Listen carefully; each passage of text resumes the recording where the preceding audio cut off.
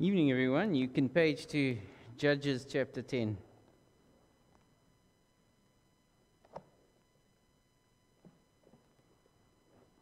We'll be studying the first 6 verses.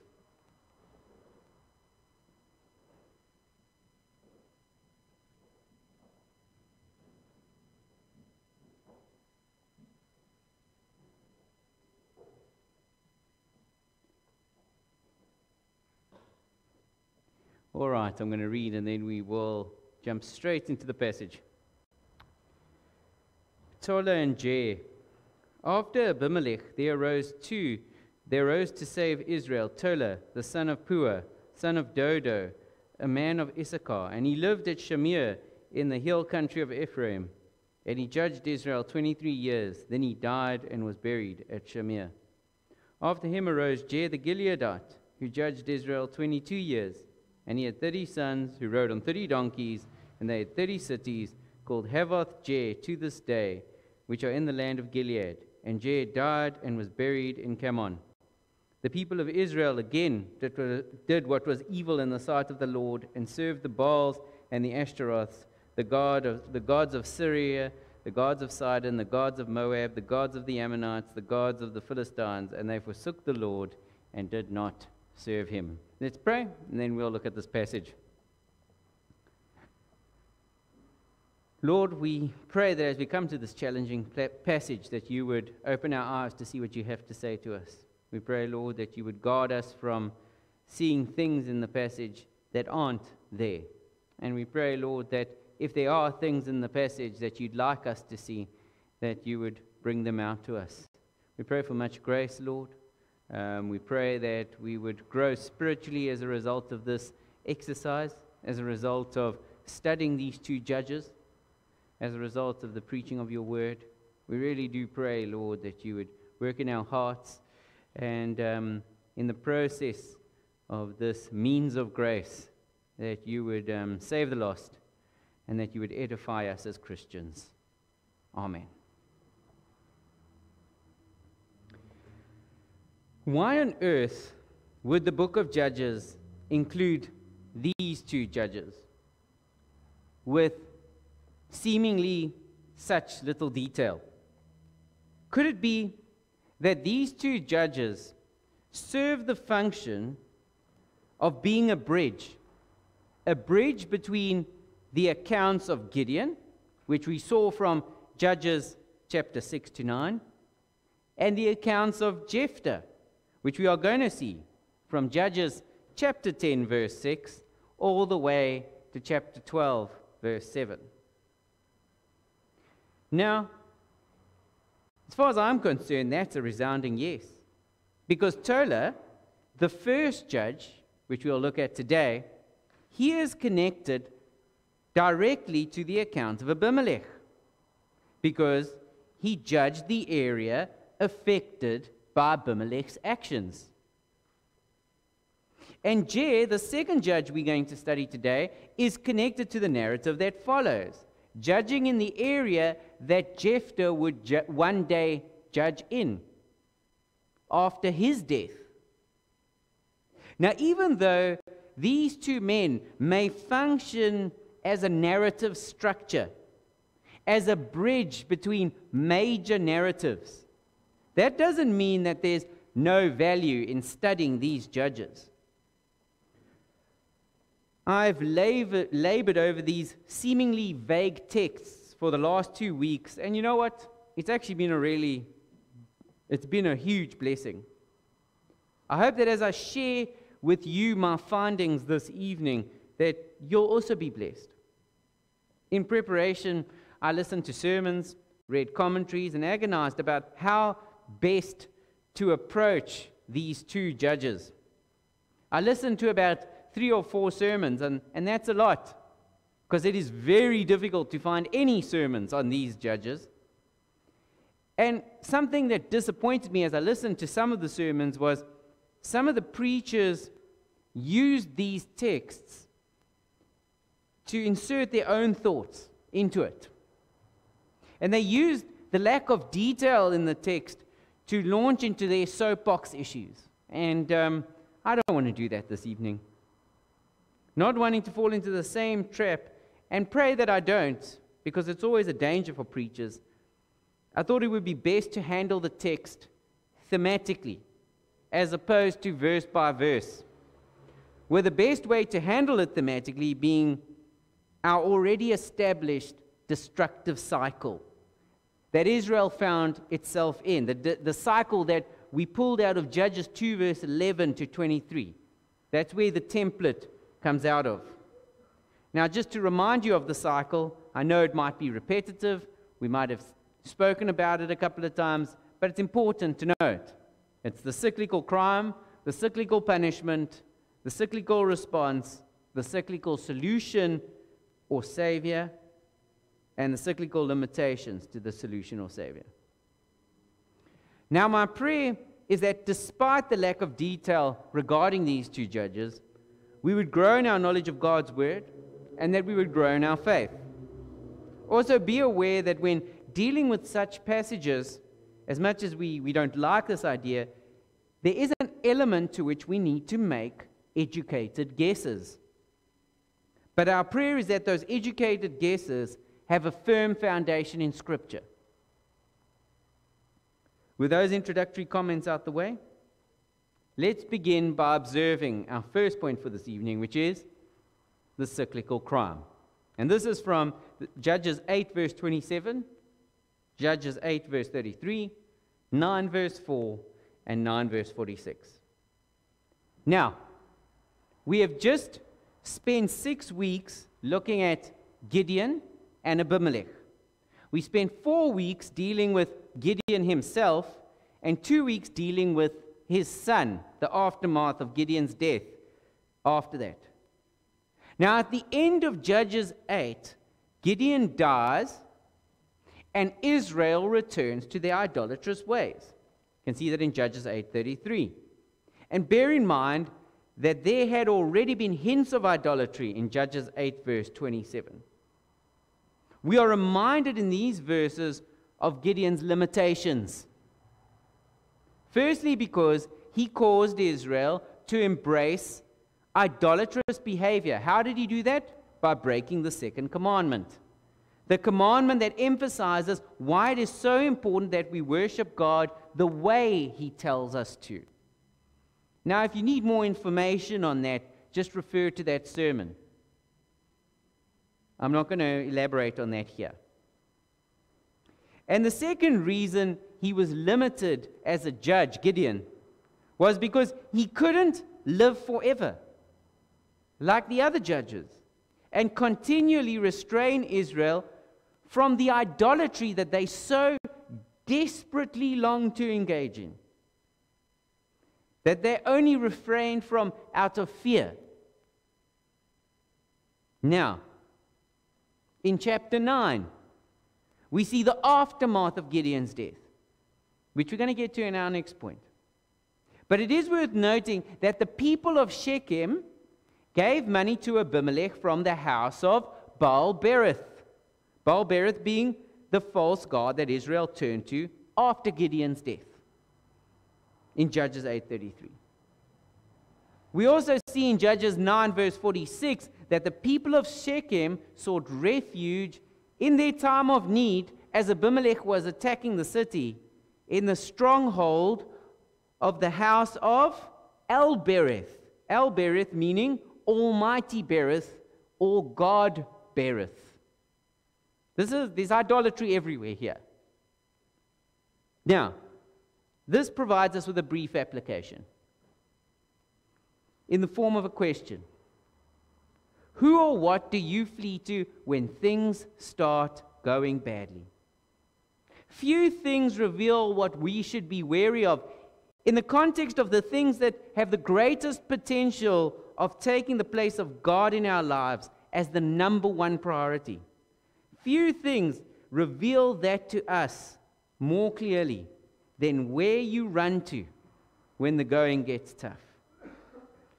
When things go wrong, do you bury yourself in your work, entertainment, drugs, pornography, or relationships? Or do you flee to the Lord? Going to leave it at that. Just a question for us to think about. Let's move on to our second point now. Under the heading, the cyclical punishment. Now this is from Judges 9 verse 1 to 10 verse 1. Up to this point, Israel has needed deliverance from external threats. But here we see them needing deliverance from an internal threat. They need deliverance from other Israelites at this point. In Judges 9, we see the rise and fall of the city of Shechem and Abimelech. What started as an alliance between two parties, Abimelech and the leaders of Shechem, with similar murderous goals, ended with those parties turning on one another.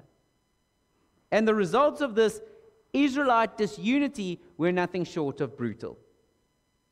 Let me summarize chapter 9, because we've had sermons on it. Chapter 9 ended with Gideon's 70 sons murdered, bar one. The city of Shechem destroyed. The inhabitants of Shechem and their leaders all killed. Abimelech, who wrongfully became the king of Shechem, with nobody to rule with. Why? Because he killed them all. And Abimelech's death when attacking Thebez in a blind rage. Israel didn't need deliverance from the Philistines, the Moabites, or the Ammonites. They needed deliverance from themselves. That's the difference here. This is the change you got to see that's happening in this book. Before this, they needed deliverance from foreign powers. Now, who do they need deliverance from? In Judges 10 verse 1, we read a short phrase, but it's packed with meaning. After Abimelech. Just leave it at that.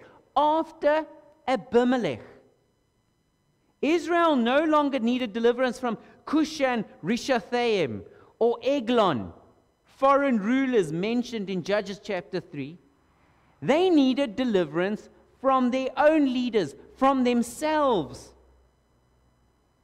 Abimelech may have been the poster boy and the ultimate embodiment of what Israel needed deliverance from here. But the leaders of Shechem and power-hungry Gaal were just as big a problem. And as a culture post-Gideon, as we saw with the temple of El-Berith and the tower, the stronghold of the tower of El-Berith, in this territory of Shechem, where chapter 9 is centered, they were godless. They were as godless as any foreign nation. So what did God do to this godless culture? He took away his protective power and allowed an evil spirit to cause conflict between their selfish and godless leaders. See Judges 9:23. And God used the wicked to judge the wicked, which includes those who followed these godless leaders. And the country was destabilized. It fell apart. Anarchy reigned. That's one of the major themes in this book. Take God out of a situation, anarchy will reign. Men will do whatever they want to do. They need a king to tell them what to do. Israel needed a leader to rebuild. And that's our fourth point. We'll get there in a bit. Just something to keep our eye on as we work our way through the book. Observe as we make our way through the book the correlation between Israel's increasing abandonment of God and the resulting disunity in the nation. Godless people can work together well for a while if their ambitions are aligned. We saw this previously as we studied Abimelech and Shechem.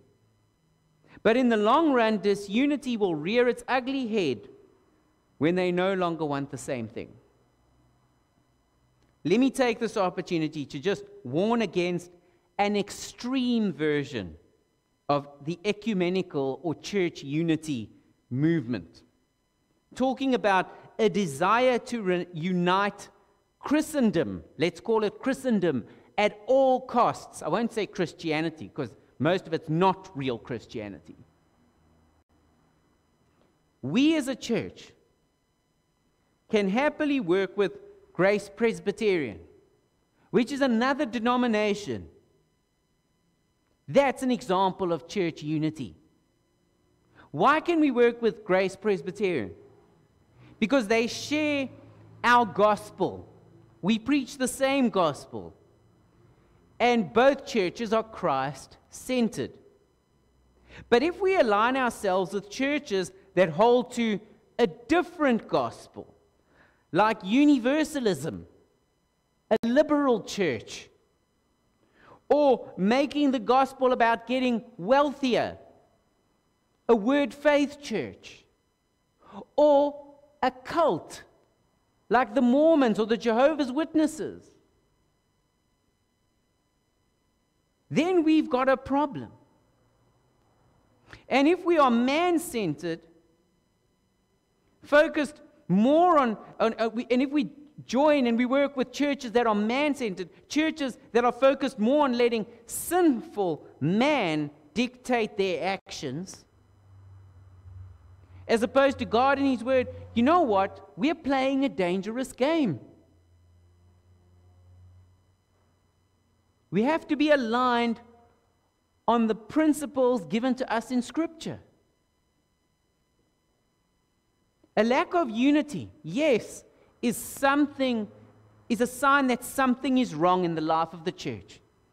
That is what has resulted in this church unity movement to a large degree. It's a good desire to see all these churches, all the division in the church, see it disappear. God desires unity in the church. It's a sign of lack of health. Let's acknowledge that. But a willingness to indiscriminately work with anybody, the likes of Abimelech, like Abimelech and the leaders of Shechem did, let me tell you, that's an equally scary sign. It's like a pendulum swing. Uniting with everybody is one major problem, and on the other side, if you pendulum swing, uniting with nobody is another sign of a major problem. Be very careful of both of those extremes. Let's move on to our next point. The cyclical response. This will be very brief. Now, as we have seen in our previous accounts in Judges, namely Judges 3 verse 9, 15, 4 verse 3, and chapter 6 verse 6 to 7, Israel cried out to the Lord during their times of judgment. But here we see no such detail. There may be one of two reasons for that. Firstly, the writer may simply have been seeking to be brief and omitted the details of the response of Israel to their suffering.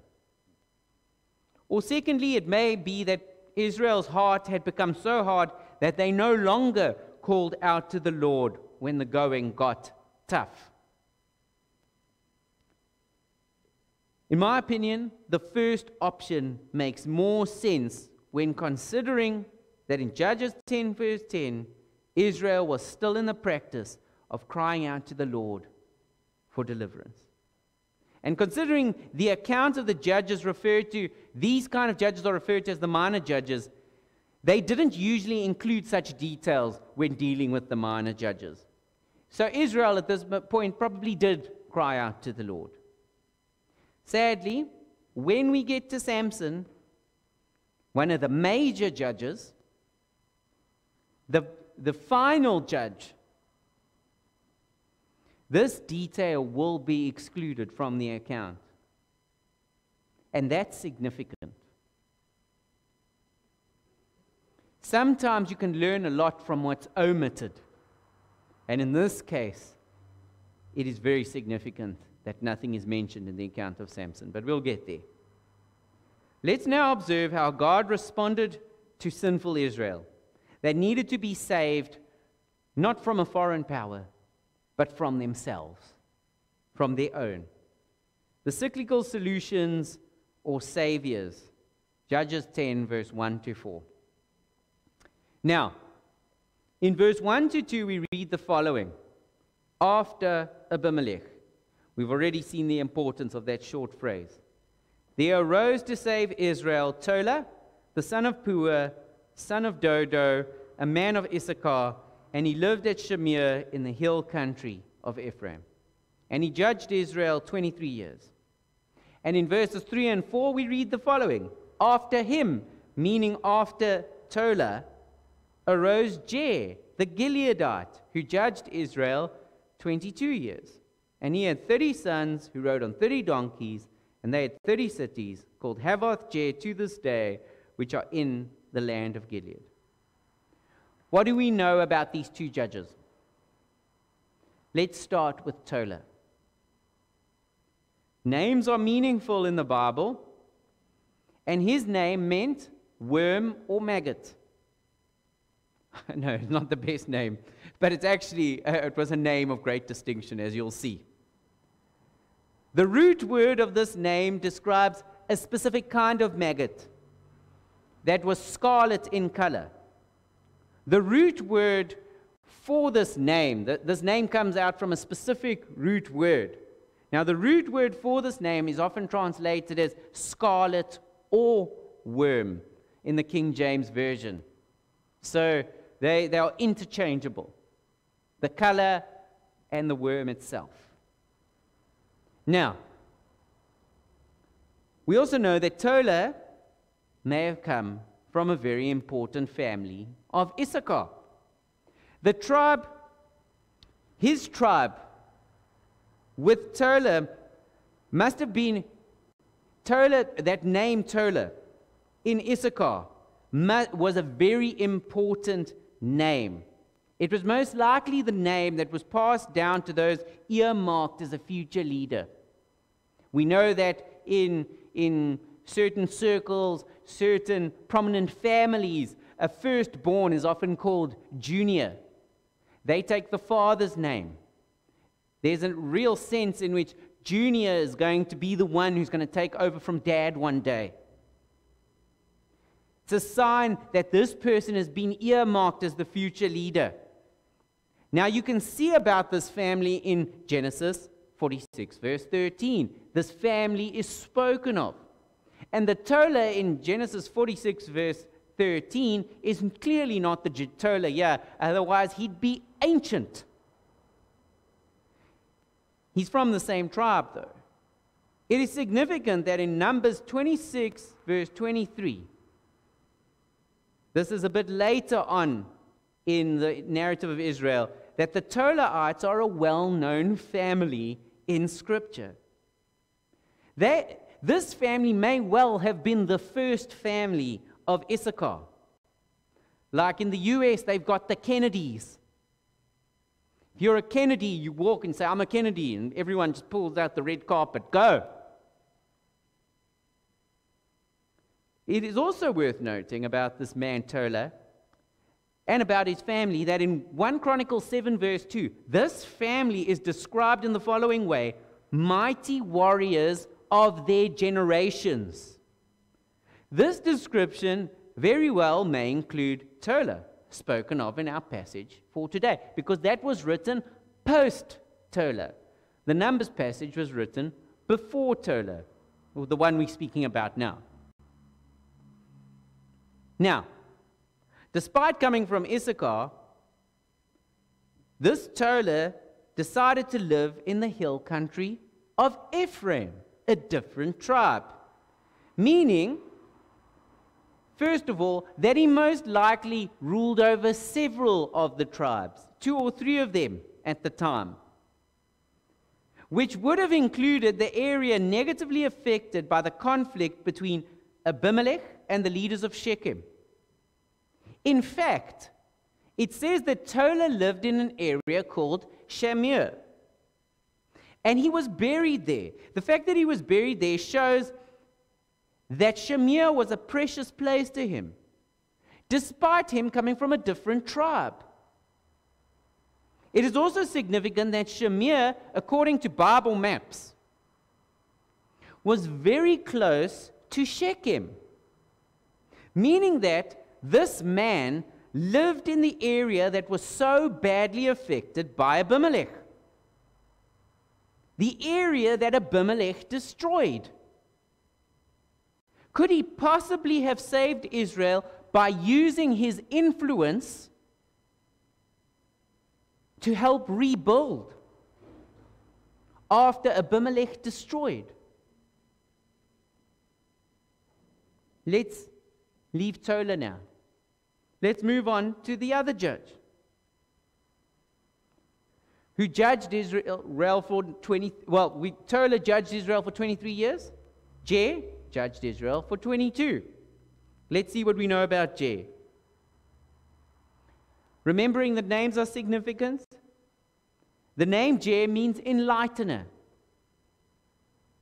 He was raised up by God after Tola had already started judging Israel. Now, we can't be sure if he started judging during Tola's lifetime or if he only started judging after Tola had died already. That's unclear. It's not important necessarily. It is possible that they judged Israel at the same time because the two of them judged in completely different areas. He also most likely came from a very significant family in Gilead, which usually describes any land east of the Jordan. So, let me just give you a bit of a geography lesson here. Israel came from Egypt. They went to the southern part of Israel. They sinned. They sent the 12 spies in. 12 of them said, "Nah, the place is horrible." God judged them and said, "You're going to wander around for 40 years. They went up around the other side to the eastern side of Israel. They got attacked by two nations, defeated them. God said, "Hey guys, take the land. Israel, you can have this section of land." Some tribes decided to settle there. They asked, "Can we settle this side on the eastern side, even though the promised land is over the Jordan River, on the western side of the river?" Okay? So what I'm talking about is that section on the eastern side of the Jordan River. That section that wasn't initially considered the promised land.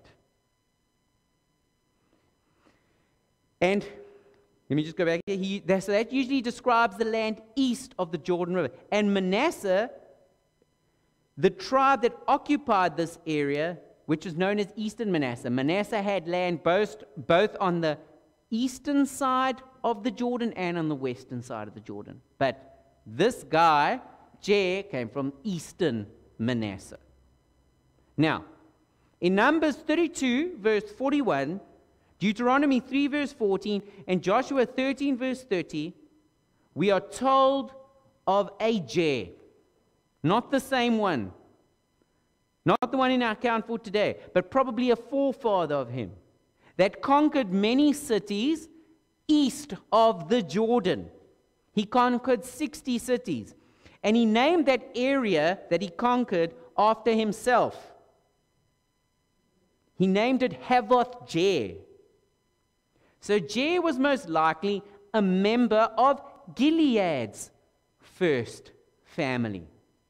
And the fact that he had the family name meant that he was most likely their most prominent leader as well. We see in Judges 10 verse 4 that Jair ruled over 30 cities, which shows the decline of his tribe's power in that region. Havoth Jair going from 60 cities that they controlled down to 30 cities. That's a decline. The fact that he had 30 sons does show that Jair most likely had more than one wife, which was a sign of wealth, a fact confirmed by his 30 sons ruling over these 30 cities, and that they all rode on donkeys, another sign of wealth or power at the time. Remember that when Jesus came into Jerusalem on a donkey, that was an action fitting of royalty. Donkeys in the Bible didn't represent, oh, shame, man, they couldn't get a horse, they got a donkey. No, it was a sign of royalty. It was actually a high honor to ride a donkey. If you want to see the significance of a donkey, go to Matthew 21, verse 1 to 11, and Zechariah 9, verse 9. Now, based on all that information, what can we say about these two judges? This is how we have to make our way through this text. Firstly, we can say that both of them came from powerful and significant families, which probably resulted in them taking up positions of leadership. Secondly, we know that when both of them led in Israel in their respective areas, they were either in a total mess after Abimelech had his way, or in decline, with the total number of cities in Havoth-Jair decreasing from 60 to 30.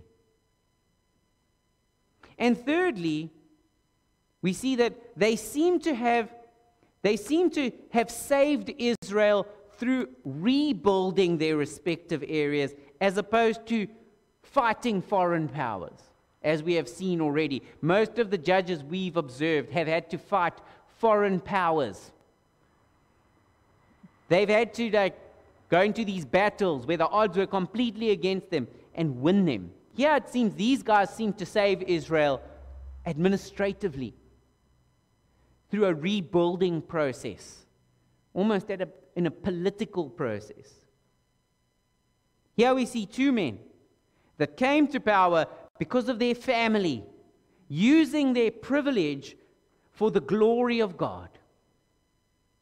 Sometimes we view heroes as protesters or fighters that speak truth to power, as many wannabe revolutionaries would put it. And let me tell you, that little phrase, speaking truth to power, has become a motto for people today.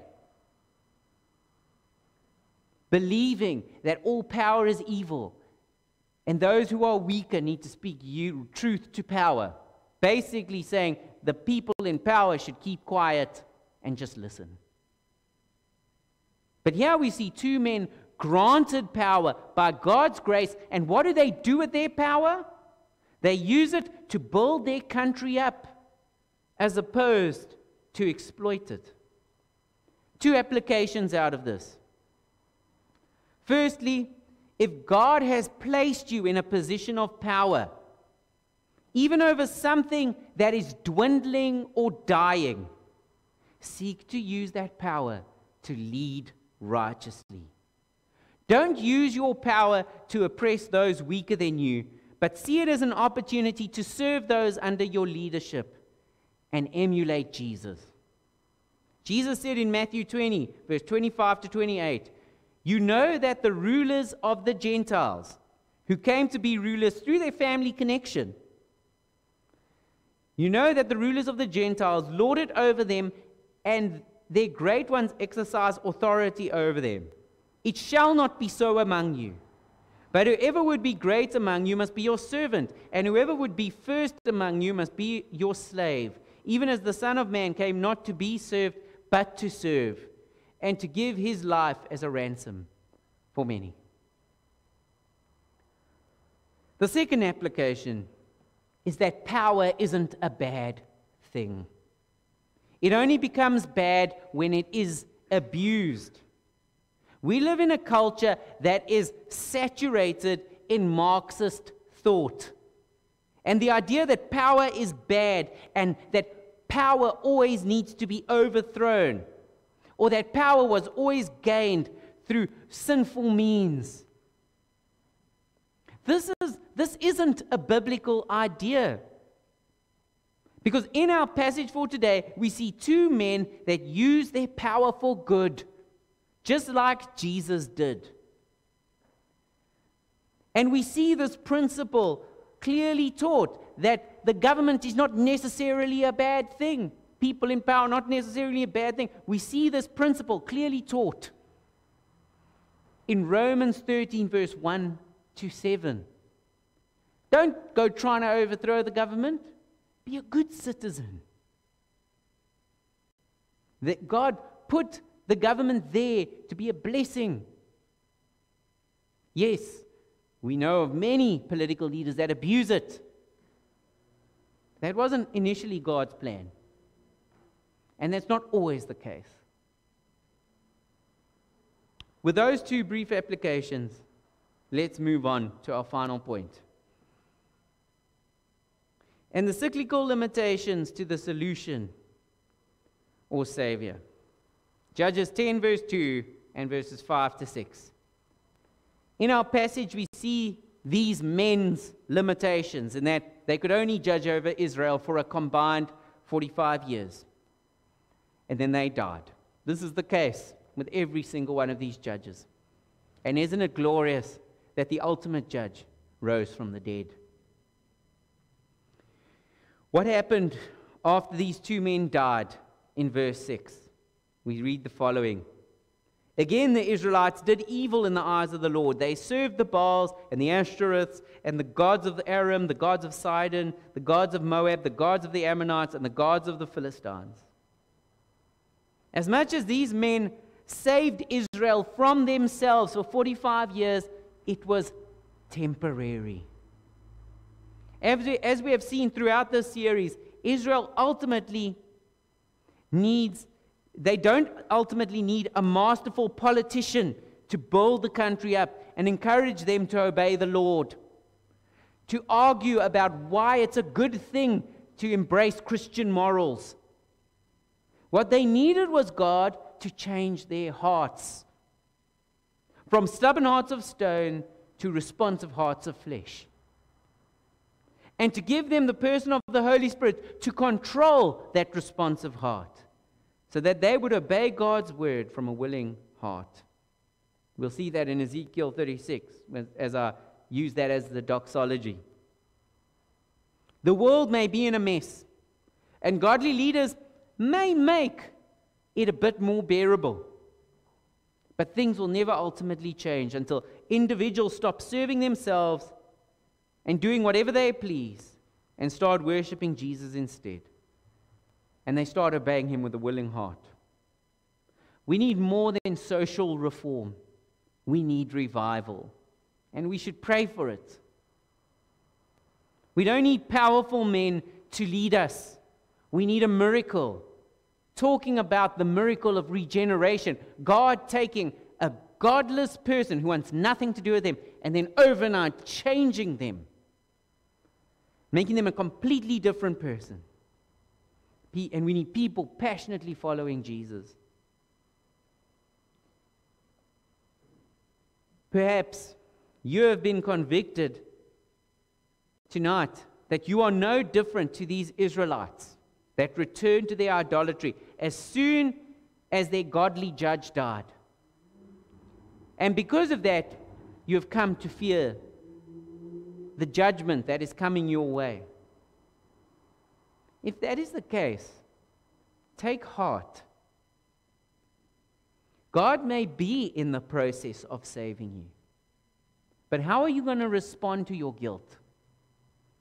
Respond to this guilt and fear by confessing your sin to Jesus for your idolatry, for doing whatever you wanted and not caring about how He wants you to live.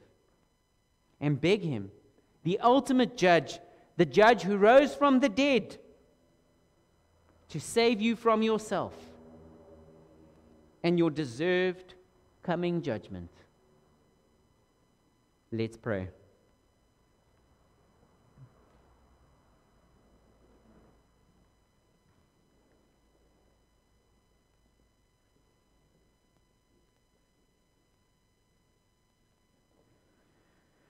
Lord, we just want to thank you for your word. We want to thank you that even though at times we'll read passages like this and they seem so vague, Lord, that we have so many other areas in Scripture. We have passages that shed light on these vague passages and help us to understand them better. We thank you for that, Lord. We pray, Lord, that as we have studied this passage, that we would grow spiritually, that we wouldn't read into it. These are difficult passages. We pray, Lord, that you may make us faithful interpreters of your word, and that we would eat the meat and spit out the bones. Lord, please, as we consider this idea of privilege and power, there's a sense in which us as Christians, we are more privileged than anyone out there in the world. We have this world view. We think clearly. We have your word. Lord, may we use those privileges and that power for your glory and not for our selfish ambitions. And please, Lord, if anyone is sitting here this evening who does not know you as their Lord and Savior, if there's someone sitting here who has heard this and looked at themselves and thought, man, I'm just like those Israelites. The moment my parents stop telling me what to do, I'm just going to let loose. I'm no different to them. Lord, please convict them of their sin and cause them to turn to you. We beg you, Lord. Amen. All right, we're going to sing Purify My Heart, and then I'll